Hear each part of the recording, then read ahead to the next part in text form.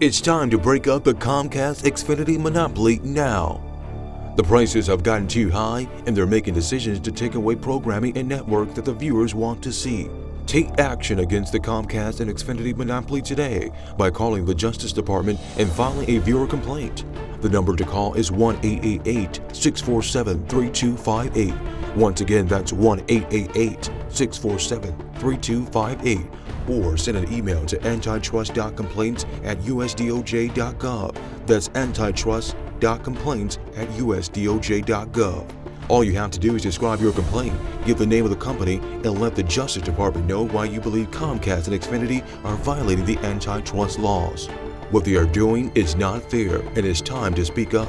It's your money that they're taking, so your voice needs to be heard. The Comcast and Xfinity monopoly is wrong, and taking advantage of their customers needs to stop today.